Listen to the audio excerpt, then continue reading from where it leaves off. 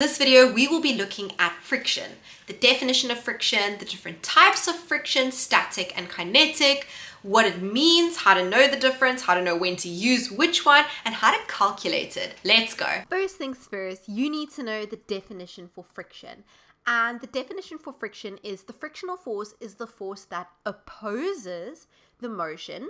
And opposes the motion means acts in the opposite direction of the motion. So it contrasts the motion. So if someone is pulling a box to the right, friction will act to the left. If someone is pushing or pulling a box to the left, friction will act to the right. So opposes the motion, goes opposite to the motion, and acts parallel to the surface it is in contact with. So friction is a force exerted by a surface, and it occurs when two objects are in contact on a surface. And because friction is a force, we know that the unit for friction is Newton. Now, very, very important, if I have a situation where my object is on a horizontal surface over here and the object moves to the right, so the displacement of the object is to the right, or there's an applied force causing a displacement to the right, friction will act to the left, parallel to the surface. So friction is always parallel to the surface.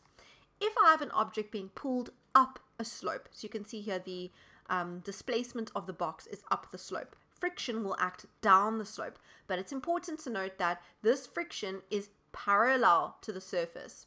And a lot of students get confused with this.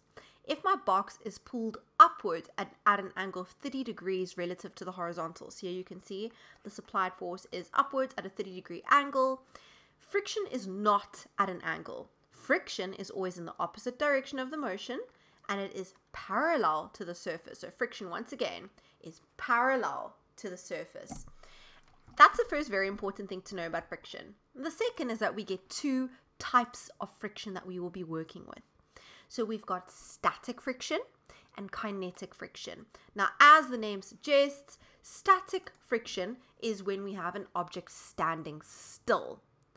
So, static friction is the frictional force when an object is standing still on a surface. There is an official definition that you need to know. It is in the exam guidelines, but this is just a very basic, brief definition in order to help you understand.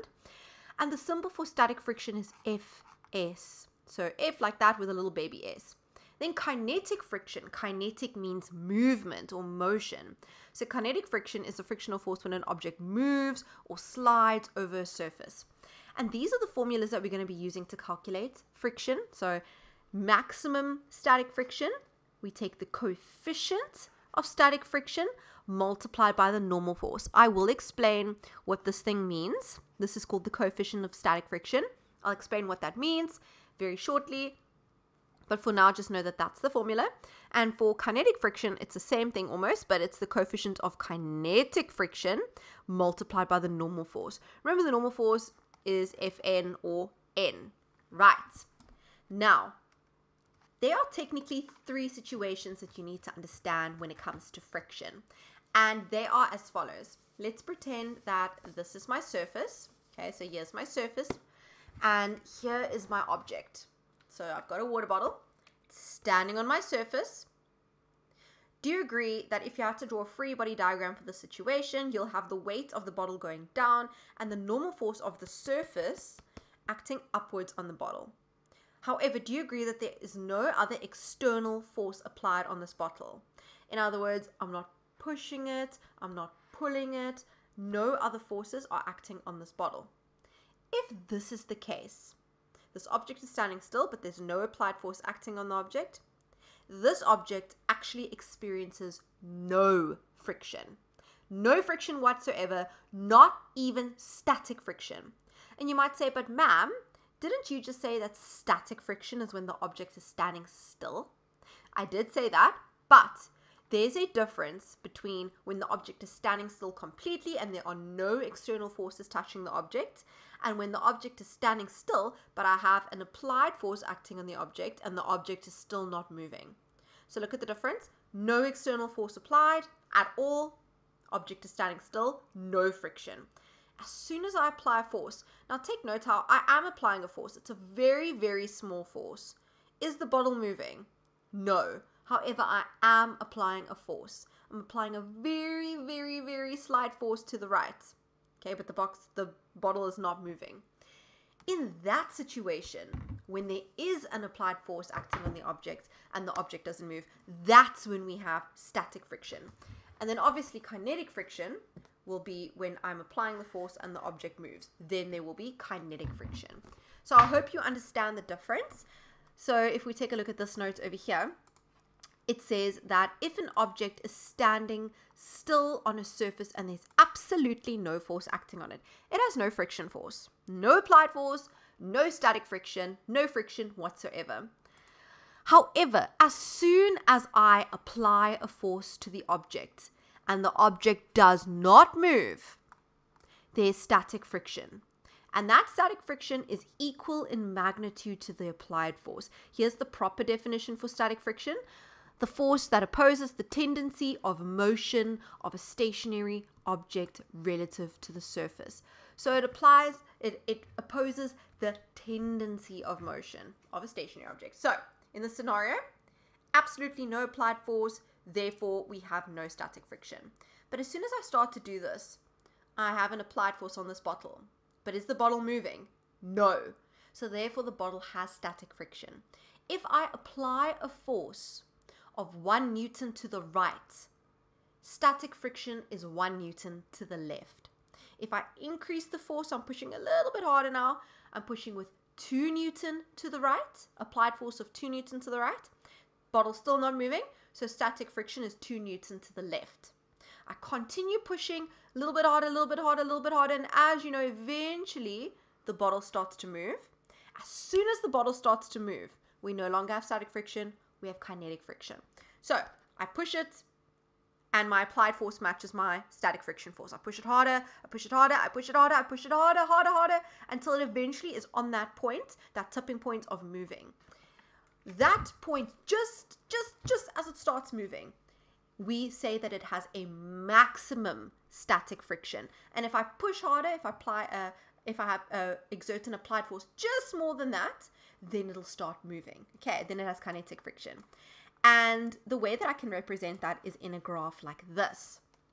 So, as you can see here at the bottom of the graph, remember I said if I have, let's say, 10 Newton of applied force. Let's first read our axes. It's very important when you look at graphs to read your axes. The x-axis has applied force in Newton, so that's how hard I push, the applied force. And then the y-axis has frictional resistance in Newtons. In other words, friction. Now, in the beginning, if I apply a force of 10 Newton, the object's not moving, static friction is 10 Newton. I increase my applied force to 20 Newton, the object is still not moving, static friction is 20 Newton. So basically what's happening is this. I'm pushing to the right with 20 Newton, that is my applied force or F applied. And because the object is not moving, static friction, Fs, is also 20 Newton, but in the opposite direction. Remember, positive 20 minus 20, that gives me F net of 0. That's why the box is not moving. Okay, it's stationary. We continue increasing our applied force. 30 Newton applied force, 30 Newton static friction. 40 Newton applied force, 40 Newton static friction. So we have a straight graph until it reaches this point over here. And that point over there is what we call Fs max. It's the maximum static friction. When my applied force goes beyond that point, then my object starts to move and you can see that friction drops. Kinetic friction is constant more or less. So it says here kinetic friction is about constant. We don't say about constant, we take it as constant for the same range of speed. Okay. And one thing that is interesting is that there is a drop. And that is because kinetic friction is always less than static friction. One of the reasons is because the coefficient of kinetic friction, so that is the symbol, is always smaller than the coefficient of static friction. And that's what I wrote over there. And another way to think about this that makes sense is if I'm trying to push a very, very heavy box, very, very heavy, think about the heaviest box you've ever pushed across a carpet.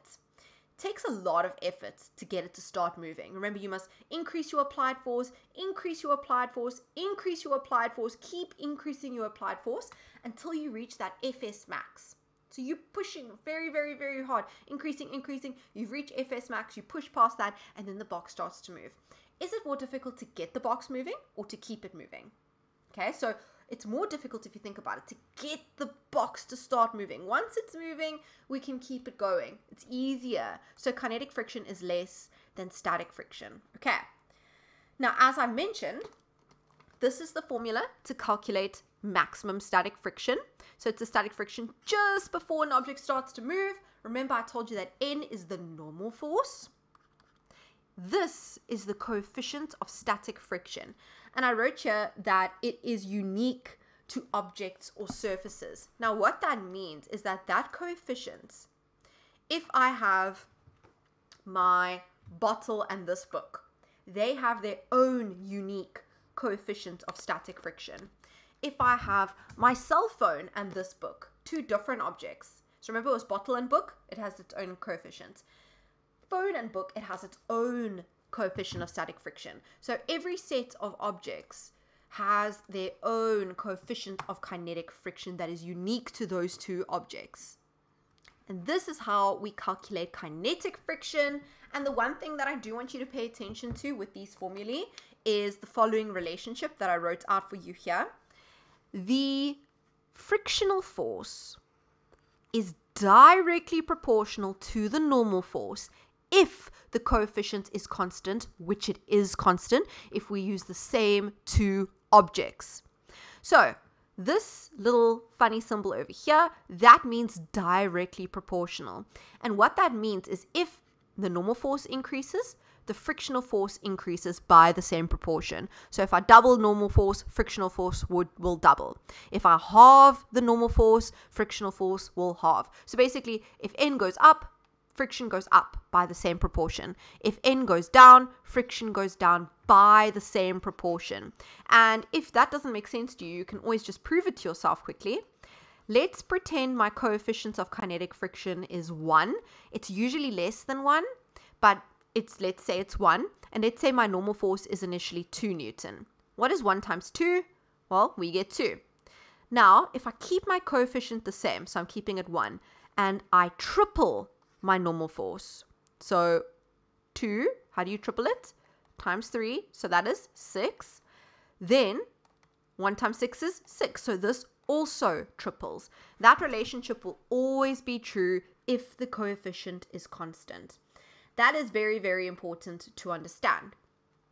Now, when we calculate friction, we need to consider the weight, the weight and therefore the normal force. Because remember, to calculate kinetic friction, we need the coefficient, which depends on the surfaces, and the normal force. Normal force we often get by using or considering the vertical forces. So I did this in the previous video, but you will recall that in this scenario over here, I only have the normal force acting up and Fg acting down.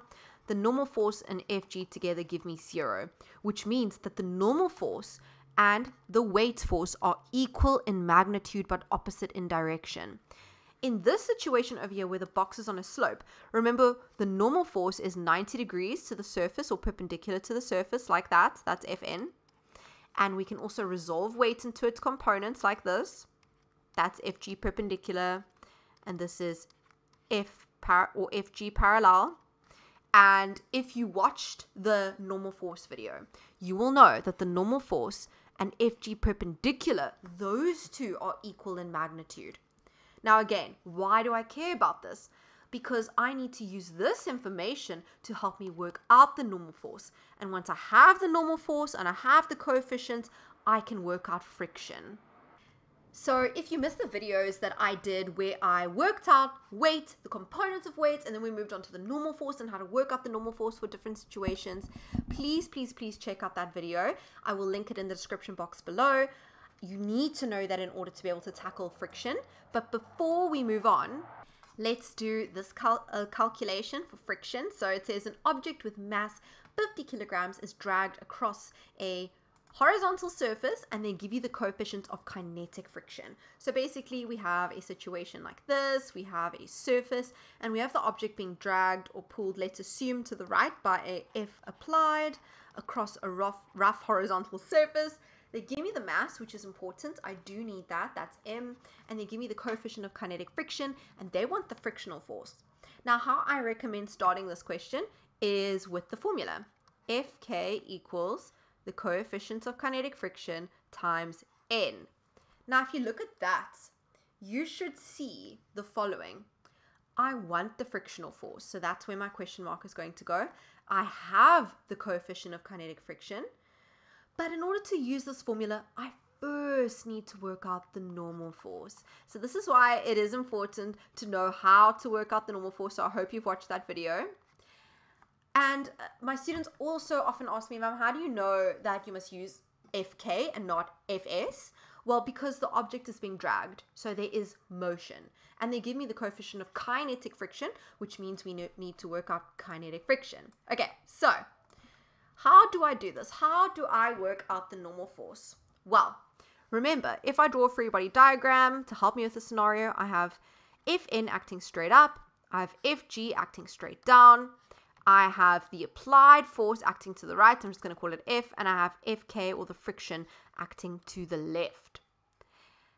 How do we do this? What do we do? Well, we first need the normal force. Now take a look at where the normal force is. It's over here. And because it is acting 90 degrees to the surface, so it's in this y direction, or this perpendicular direction, or this up-down direction, I'm going to consider all the forces in that direction. So I hope you remember from the previous video that we go F net in the y direction must be 0. Now this often confuses learners, and they say, but ma'am, why must F net in the y direction be 0? Because remember, think about the box. The box is sitting on a surface. Even though the box is being dragged in this direction, so we're dragging the box to the right, the box is not moving in this direction. Think about it. The box isn't going woo or like flying down. It's moving this way. So that means the forces in this direction, the vertical direction, is 0. Now, which forces do I care about? Because I am looking for Fn, this one. I care about Fn and Fg because both of them are acting in the y direction, the up-down direction. I make it equal to 0. I'm choosing up like this as positive, and Fn is what I'm looking for. Because Fg goes down, I'm making it negative. Now, how do you calculate Fg? Remember, Fg is equal to mass times gravitational acceleration. So it's your mass, which is 50, times your gravitational acceleration, which is 9.8. That gives me 0. You take over the 50 times 9.8, and it becomes positive 50 times 9.8. And I get the normal force to be 490 Newton upwards. Now, I know what some of you are thinking. Some of you are thinking, ma'am, that was super unnecessary because can't we just say that whatever weight is, or whatever Fg is, Fn is the same?